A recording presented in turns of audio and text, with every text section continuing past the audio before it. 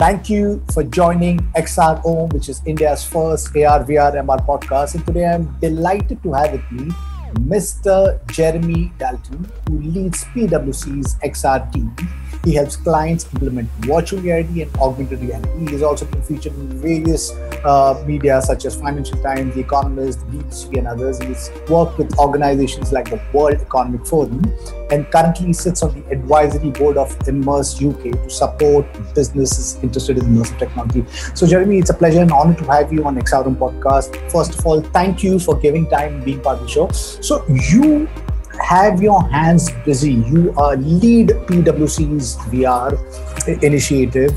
You are also part of ImmerseUK as the advisory board. And then, how did you make time to write a new book? You've written a book which is back there on your shelf, Reality Check. I mean, it's getting rave reviews. So let's start with that. I mean, how do you do all these multitasking? What got you into virtual reality and your book, Reality Check? Sure. So it's a real pleasure to be here, Eddie, and I appreciate the invitation to speak and to talk to your audience. In terms of, let's start with the book. So Reality Check has been a very challenging project for me, given the time constraints, as you mentioned, of trying to perform all these other roles.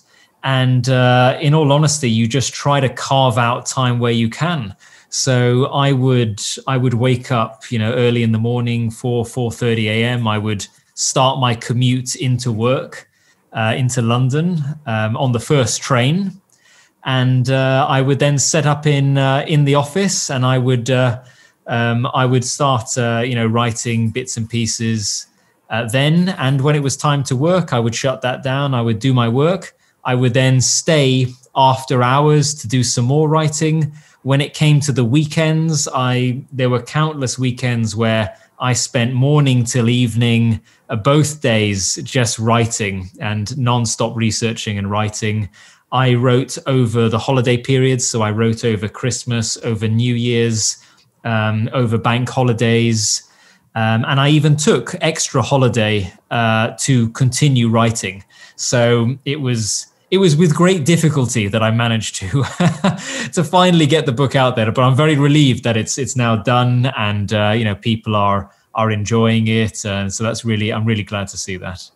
So there are these people who give excuses. Because I hear a lot coming from people who say, "Oh, I don't have time for this. I don't have time for this. I'm too busy." But these are just excuses. I mean, if you want to do something, you have a desire and intent, you'll always find a way. You said you used to get up early in the morning, 4:30 a.m., and whether it was your holidays, Christmas, or New Year, or whatever. I mean, it's constantly being at it. That quote, when there's an ant who's trying to climb a wall and he keeps on falling down. But, if he is persistent, he keeps at it, there's nothing that can stop someone from doing what he or she wants to do. So yes, I mean, to my listeners, I think that's the most basic thing as an entrepreneur, as an individual who wants to create a preferred future in this world. So would you like to talk? But would you like to talk a little bit more about the book? What book is all about? Yeah, sure. Just before we get onto the book, Eddie, I want to touch on something you said. I empathize with people who say that they don't have any time. And I get it. The modern world is full of all sorts of distractions and opportunities and activities that you can get involved in. There's a lot of expectation to be online all the time. So it's difficult. It's a really challenging environment. But my advice would be for anyone that finds it useful or helpful, you want to try and minimize things that are valuable for you. So minimize distractions, get rid of as many notifications as possible from as many applications as possible. Don't necessarily agree to everything, say no to some things that don't fit with your strategy, with your vision. You may have to do things you don't like, sure, but you have to try and make sure that those match to what you are trying to achieve. So for me, the book was a way for me to get down all of these thoughts and feelings that I was having and experiences in the XR industry over the last few years in terms of engaging with business stakeholders. So I speak to businesses across all industries, whether it's oil and gas, banking, healthcare, retail, sports. and so on. And there's just so much opportunity for the technology, but that opportunity is not always seen by business leaders. More often than not, there is a view that virtual reality and augmented reality is just for gaming, that it is only for entertainment, it doesn't have any business value. And I kept hearing this repeatedly, time and time again, from executive board to middle management. It didn't really matter. You know, there was a fairly large contingent of people, thankfully that's getting smaller and smaller, that had this wrong belief, this erroneous belief. So what I said is, right, they need to be shown the value. How can I show the value? First of all, I can call upon case studies, you know, from their competitors and from other organizations that are using the technology. Secondly, I can call upon academic reports, you know, academic studies and journals showing papers, showing the value of the technology in different areas for soft skills training, for job skills simulation or hard skills, for learning and development operations purposes. And so I said, right, I'm going to do that. I'm going to bring in the corporate case studies. I'm going to bring in the academic reports and studies. And I'm also going to bring in some of my own experiences of developing and deploying XR and some of the challenges we faced and how we overcame them. I'm going to put those stories in the book. And then I'm going to talk about all of the misconceptions and why they're wrong. I'm going to talk about why it's not true. You know, not everyone gets sick in virtual reality. That's it certainly has some truth to it, sure, but it's far more nuanced than that. And the reputation is far worse than the actual effect in the industry. And it's not scalable. That's what a lot of people think as well. It's very expensive. All of these things I wanted to put down and tackle one by one and provide this ammunition for not only business leaders to understand and take to their senior stakeholders around the value of the technology, but also for the XR industry. They found it really useful in terms of having all the information in one place that they can then use as a kind of, you know, one key reference document to help articulate the value of the technology to their clients and to other businesses. So that was my aim and sort of my guiding light when writing this book that helped me to keep going with it. It fit with my strategy to educate businesses worldwide on the value of the technology. You rightfully pointed out there is so much misinformation out there today, you know, largely being created because of the media, because there's media which kind of paints a picture of how AR, VR, MR is this technology which can completely create transformation. And maybe then there is this little over expectation. Yes, this is the technology which can create huge transformation, but I guess we need to nurture it at this point in time because it's nascent stage is just trying to kind of figure out what it can do. Even now, there is so much real world value which is being adding on to businesses across, you know, whether it's in training, healthcare, education. Even in India, I'm seeing some really good startups adding real, good value onto the ecosystem. Now, before we move along, I would like to take a backstory of Mr. Jeremy Dalton and what got you interested in virtual reality, because I think it always starts with that, you know, because you are a passionate evangelist, passionate entrepreneur who's fronting this ecosystem in UK and globally. But what nudged you to do it? What was the reason? Why did you choose virtual reality? So I've always been excited by the potential of technology in general. And so I've always tried to nudge myself in that direction. If you look at my career path, it's really weird. So I studied mathematics at university, which is completely irrelevant from a virtual reality and augmented reality business perspective. I was a software developer for a little bit. I was teaching mathematics online for a little bit. I joined PwC back in 2011, and I actually joined in the audit department, believe it or not. So I was an auditor for a bit of time.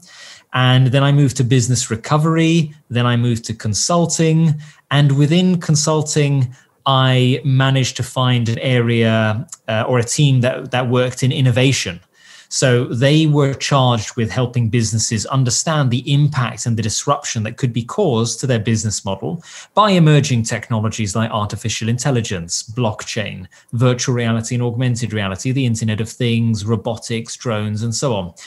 And that was amazing because I got to see all of these different technologies and how fascinating they were and being able to be applied to different businesses in different ways. But you'll know this, Eddie, it's super difficult to keep track of all of the advancements in all of these areas, let alone just one area. It's really difficult keeping track on one area. But here we have, eight areas. So what I said to myself is I really need to focus in on one particular area and become a specialist within that area. Then the question became, which area? Because there are so many, and I mentioned a few just now. I looked at all of these different technologies and I experienced them myself. I read about them. I built some sort of applications with some of them to try and understand them. I saw how businesses were going to use them. I took futurist views on where they were going and how they could impact the world. And I have to be honest, virtual reality and augmented reality, immersive technologies, in other words, really unique area amongst all of that set of technologies. I found it such an experiential, such a visceral technology that I had never seen before. It was very different from other technologies because it was such a front-end technology, a front-facing one where it's all about visual communication. It's about storytelling, and storytelling is an attribute or a function of humanity that is as old as humans themselves. Ever since we've had humans in the world, more than one anyway, we've had the desire to communicate and to tell stories, whether that's for information purposes, for educational purposes, for entertainment purposes. It's all about storytelling. And this technology is the latest medium or advancement in the realm of storytelling. And I thought to myself, I really want to be part of that journey as we start to build this technology out and use it not only in the professional world, the enterprise world, but also in the consumer world, in our personal lives. When smart glasses become a thing, when smart contact lenses become a thing, when it permeates through our lives so that we are using it every day without thinking about it, like a mobile phone, for example. I, like you, am super excited about XR. I got into AR, VR back in 2016 when a client of mine asked me if I could build content for them. And I realized that this medium can take us into the next evolution of storytelling, we'll be able to break away from a 2D boundaries and get into the 3D world and exactly interact with things with how we interact with things in the real life. So I'm super excited of what AR, VR, MR can do. Now, pandemic last year, everybody was confined to home and there has been overload on content. And you mentioned that, because of overload of content, we need to minimize distraction. I guess that's the only way to kind of build things that or go in a zone which is more preferred to us. Now tell me, how do you see COVID or the pandemic impacting AR, VR, MR? Because, we've been talking about remote healthcare, remote education, remote work, and AR, VR, MR is that tool which has got all the capabilities built in. The impact of COVID on XR has definitely been positive in that because everyone's been forced in lockdown or forced to work remotely and collaborate remotely, it's presented an opportunity in the form of a new technology that enables us to work together in a more effective and an efficient way. So that's been good. Personally, from firsthand experience, I've seen more interest from clients to discuss virtual reality and augmented reality, and I think that's really positive. we're not only seeing the initial conversations increase in number, but we've also seen the number of conversions from conversations to actual executed projects increase as well. And that's been great. What I would say, though, is that COVID is not the reason for virtual reality and augmented reality's success or adoption in the mainstream, whether we're talking about the corporate world or the consumer world.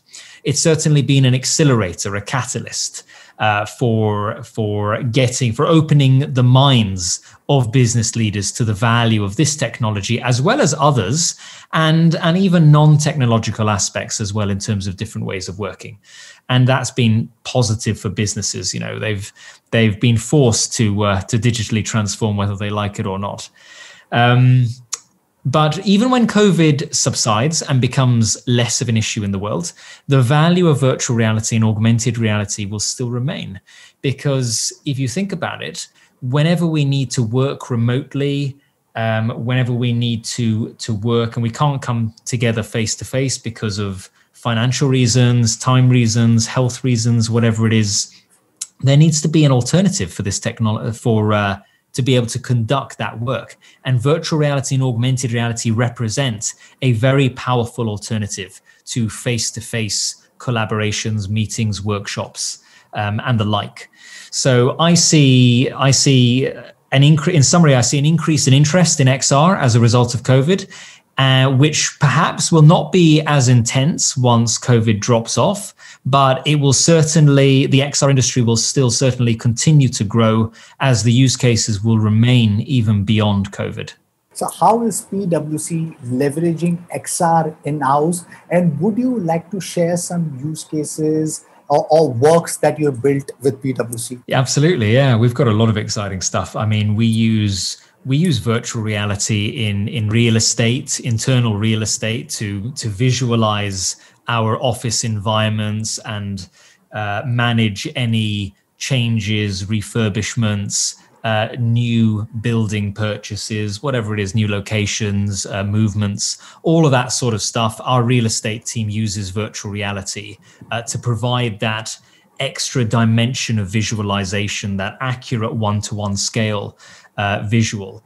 And we also have our student recruitment team that are using I'd more describe it as virtual worlds. They are using virtual worlds to engage students from all over the UK, and we've had nearly 10,000 students come together on a virtual campus to meet with us and our different lines of service.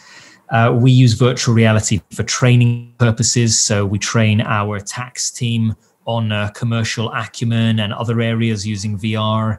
We use it to immerse business leaders in cybersecurity attack simulations. So this is one that's being headed up by our cybersecurity department. We use virtual reality for meetings, for workshops, for brainstorming sessions, important client engagements where there is a value to using the technology. So, for example, we work with companies from all over the world, but this particular one I'm thinking of was a furniture manufacturer, and we brought in some of their 3D models of their new furniture into the virtual world at a one-to-one scale, so that we could all explore it from different angles and understand it better and get a better view on the business and their products as a result. And I'll tell you about one more application that we're using it for, and that is in the area of diversity and inclusion. So unconscious bias and managing that and helping to mitigate against that. So this is one of the latest projects that we've produced, and I released some information about it online just a few days ago. But this is using a very special technology called volumetric capture. So for those of you who don't know, volumetric capture is it's like a three-dimensional video. So instead of taking a 2D video of someone, you're using, hundreds of cameras potentially all around you to capture a three-dimensional model of someone and then applying a texture or a skin which looks photorealistic, because it is effectively like a video of someone that you're slapping onto the 3D model. And the result is really, really impressive, because you get the depth, you get to have the completely three-dimensional person that can be implemented in virtual reality, augmented reality, and other applications.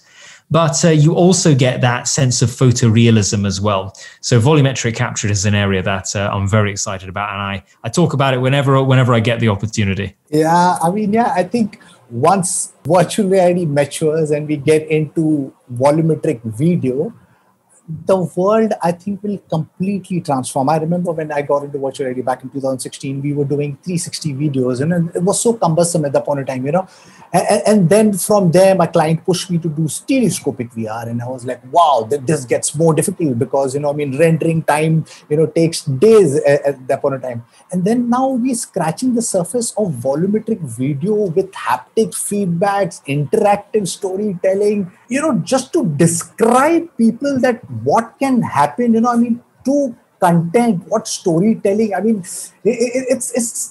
I'm full of excitement because, yes, it's very difficult to kind of, make somebody who's using the traditional medium to make them understand what this is going to look like in the next few years. But I hope that the world sees that technology is growing exponentially, and most of the traditional businesses, if they do not adopt and adapt technologies, they will be left behind. So they need to start looking at these new tools that we have and look at the opportunity they present and start leveraging it, because there is this whole conversation of reskill, upskill, and being lifelong learners. And I guess that's the only way for an individual or business to survive in this future, which is going to be extremely competitive, and where automation is going to be a huge thing, because of COVID, we've got into social distancing, and because of social distancing, there's going to be automation, there's going to be job loss. So the only way to prepare yourself is to be lifelong learners. Now, Jeremy, would you want to explain to my audience what spatial computing is and how artificial intelligence, 5G, and IoT will be enabling XR and spatial computing? So everyone's got their own definition of spatial computing, but I think a good way of thinking about it is considering what computing looks like now. So traditionally, if I were to ask the question, what is computing to you, or what is a computer? You might point to your laptop, you might point to your desktop, to your tablet, to your phone, to your mouse and keyboard. And that would make total sense. That is the way we interface with computers at the moment, and the digital world, perhaps at a more abstract level. We type on a keyboard, we use our mouse, we operate on a small 2D screen in front of us, and we play around with elements on that flat 2D screen. Now, moving that dimension to spatial computing, as the name might suggest, this is when you start to take things out of that single plane and you start to bring them into the three-dimensional space around you. So thinking about how this, and this has very strong connections, obviously, to virtual reality and augmented reality, because in virtual reality, you are in three-dimensional space. You feel it. You feel immersed in this completely different environment. In augmented reality, you are still in the room around you, but you are being given information and objects in that real world environment through the power of augmented reality. So again, in the space around you, whether that space is digital in virtual reality wholly or only partly digital in augmented reality, that is the world that we are moving a lot of material to, and hence the term spatial computing, as we start to figure out the nuances of how we interact in that world, because the way we interface with technology and spatial computing is, or may be, very different from how we do it with traditional computing. When it comes to the use of spatial computing in the future, there are so many different application areas that you can get involved in. And so it represents a really exciting dimension for us to start interfacing with the technology, but not one that will replace traditional computing, in my view. We're not going to move everything to spatial computing. In the same way that currently you have a laptop and maybe you have a phone or a tablet as well, and you use those where it makes sense, right? You don't all use your phone all the time. You don't use your laptop all the time, but you may use your phone when you're on the move, when you're in public transport. You may use your laptop when you have an office set up, when you have space, when you have a desk, when you have power.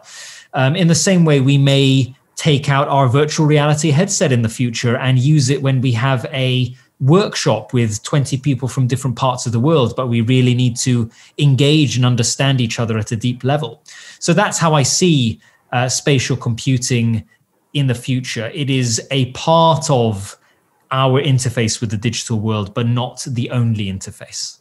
So in my view, 5G, I think, is very exciting for virtual reality because it allows us to lower the latency and increase the bandwidth. And that's incredibly important because there is a lot of data that needs to be pushed out with virtual reality worlds. If you think about how much data we have on a small 2D screen, and the fact that we now have to have data for everything around us, and if we're talking about data that allows you total freedom, then we have to have data relating to the entire environment in 3 dimensions. So there's a lot of data there. It needs to be given to you in a very quick manner.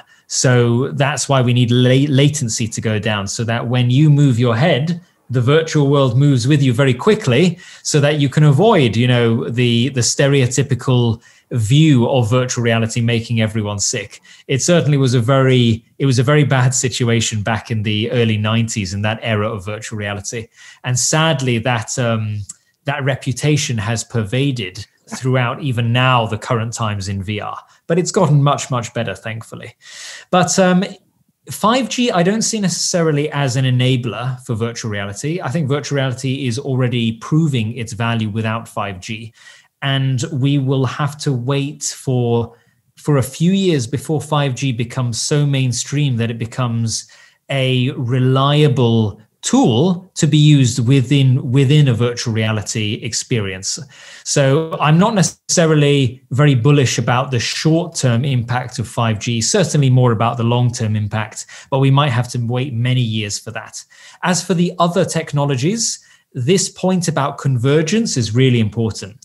The idea that you have the concept of the Internet of Things and augmented reality, for example, coming together to create an experience or an application that is greater than the sum of its parts. So put another way, if you think about the Internet of Things just on its own, you think about augmented reality just on its own, those two are great. But when you put them together, that's when you get even more enhanced value. For example, when you are, let's say, inspecting a warehouse as an operator of some sort, you're wearing augmented reality glasses. All you have to do now is glance at a machine, and then the data from the machine, first of all, the glasses recognize what machine you're looking at. The data from the machine is transferred to a server and then sent back down to your glasses, presenting you with a view on the maintenance procedures of the machine, the last service date, the current running state, all of that real-time information given to you as a result of combining these two technological concepts. And you can apply that to many different combinations and permutations, but that will hopefully inspire you in thinking what other combinations could be really valuable out there. How cool is that? We're just scratching the what this technology or tool can do in a few years. From my vantage point, I think it will be a must-have tool for all possible or all businesses, across. So what's the most interesting problem you have solved leveraging XR with PwC? So there are a few problems we've solved, and I would summarize them by saying some of them are remote visualization issues. So if you think about this, I'll give you a real life example. We worked with a company that had operations based in New Zealand, and they were looking to sell a stake in their company to individuals, and we were brought on to help find a buyer. to purchase. Now, the issue is, for them to actually see the operations firsthand, they would all have to fly, all the different buyers would have to fly from all over the world to New Zealand. And that's difficult. Wherever it is in the world, traveling is always a point of friction, right? But with virtual reality, we were able to give them a view of the assets and the environment and the procedures around that organization through a virtual reality headset. And that was fantastic in being able to give them a vision of that company and help to create some more confidence in their purchasing decision within that company. So that's one example. Another example would be around education when it comes to a cybersecurity attack scenario.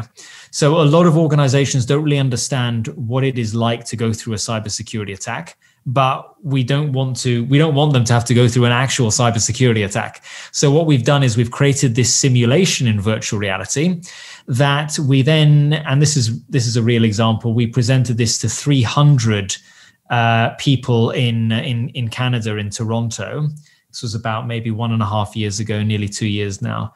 And it was 300 people simultaneously in the hotel, put on these headsets, entered the scenario, and had to make real life decisions about what they would do, in that situation. So they made decisions like, do I pay the Bitcoin payment on the ransomware attack or not? And the amazing thing is we collected all of that data, consensually, of course, and we presented it back to them right after the experience. So 15 minutes later, they took off the headset, and right in front of them in that room, we had information relating to all of their decisions in aggregate and how they went about that kind of professional choose your own adventure cybersecurity attack simulation. So that was a great way of providing that education on cybersecurity issues that is, in our opinion, very effective and potentially even more effective than just talking to them about it and presenting a slide deck around it. You mentioned about the cybersecurity use case. I mean, eventually, I think, when we have like a head wearable device, which compels you to wear it for the entire day, I keep on having a conversation that in that world, wherever you're walking, whatever you're looking at, everything is going to be, captured. And we have become so careless about the data. Today, I think some of the biggest companies in the world are squeezing the data out of everyone and creating, big technologies and tools. Obviously, these technologies are great things. It can open up to education, which could be free away from or rote education. It could help open up, healthcare, remote training, and so many. How important is the role of privacy? Should we have more conversation on that and start educating people that AR, VR, MR obviously is this new thing. Artificial intelligence obviously is the most awesome technology tool that we have with us at this point in time. But there's this other side. I think we need to have a conversation, take the entire community along, and not just have these big techs decide for us, because most of these big tech companies are squeezing our data like, they squeeze the sugar cane and harvesting it, So what are your views for something like that? I think you're absolutely right, Eddie. Privacy has always been a big issue, but it's now become a much bigger issue in the digital age. And with the advent of new technologies like virtual reality and augmented reality, it has become an even bigger issue because of the sheer amount and invasiveness or depth of the data that you can collect once you have got a device, a wearable device on your face, potentially tracking things like your eye movements, your lip movements, your facial expressions, your height, the way you pick up objects, the way you walk. There are so many aspects of data now that are coming into the net that were not available to these large organizations before. So there definitely needs to be more conversations between all these different stakeholders. There needs to be more pressure on larger organizations to be more responsible with data, to be more transparent with the data, and to provide functionality that allows users to control their data in a more efficient and effective and transparent way. And by that, I mean giving users the ability to decide what part of their data is used and to choose whether they provide that data or not, and not to unreasonably withhold the service that the organization is providing as a result of the user not being willing to give that data up. What do you think can be done to create an ecosystem or a bridge around the world where, we push the conversation of collaboration to nudge the ecosystem? Because even right now, AR, VR, we talk about it, but then adoption is still slow. What can be done to create an ecosystem, for mass adoption of this technology? I think the ecosystem has to come from multiple levels. So it has to come from partly from government supporting it in the form of, it could be tax reliefs, it could for innovative technology advancements and research and development. It could be programs at an educational, a college or school level or university level that promotes the next generation of the talent pipeline into the industry. It could be courses at university that help better prepare students who know they want to specialize in VR and AR technology, and giving them the skills very quickly in a sort of concentrated form, so that when they enter the industry, they are able to hit the ground running. I think there are opportunities to provide grants to solve problems that virtual reality and augmented reality could be used, and where they fit very well. I think there are opportunities for industry to start exploring the technologies more and trying to test and pilot things. XR doesn't have to be expensive. You don't have to spend millions of dollars on implementing a program in your organization. You can start small with a small pilot program, and you can build up from there once the value has been proven. So I think that's industry, that's government. From the end user perspective, I think us as people, we have a say in terms of our concerns for the technology. It's important that we have a voice in the industry, and we make it known as to where we would like to see more examinations and investigations and studies to give us greater assurance when using the technology. So I think it's a multifaceted approach. But if you bring all these stakeholders together, and of course I didn't mention manufacturers as well, but they have a duty in a way to ensure that their products are being used in the most appropriate manner, or they're being built in the most appropriate way. And bringing all these stakeholders together is part of creating that ecosystem. So everybody plays a little part to make it better, to build it up further, and ensure that it has a sustainable future.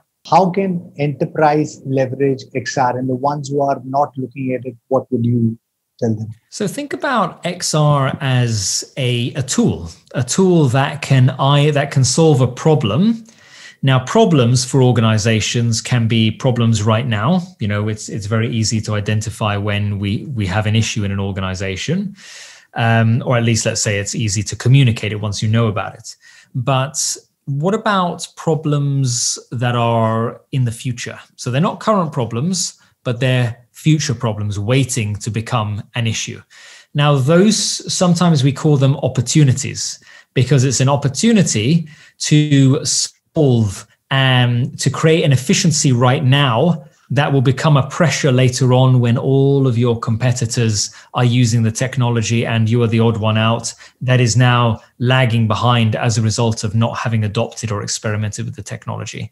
So think about engaging with XR as a tool that can solve your current problems, or as an opportunity to solve future problems. But be patient with it. Don't worry about having to, as I mentioned before, spend millions of dollars on it, but do spend something on it. You need to put some money into it, right? To be able to understand and benefit from the learning, right? Run a pilot program in your organization. Start with a small team, a single office, a single use case and application that you feel very strongly about. Learn from it, update it, iterate it, go into version 2, version 3. Once you have done all that, it won't have cost a lot for the knowledge that you will gain and you will be able to use. Either way, if it fails or succeeds, you will have knowledge that you will be able to use going into the future. Take linear steps. And there is so much misconception out there that AR, VR, MR is expensive. It is expensive, but not as much as I think how the media has painted. But the value that it's adding is humongous. And you said something very interesting, that future problem.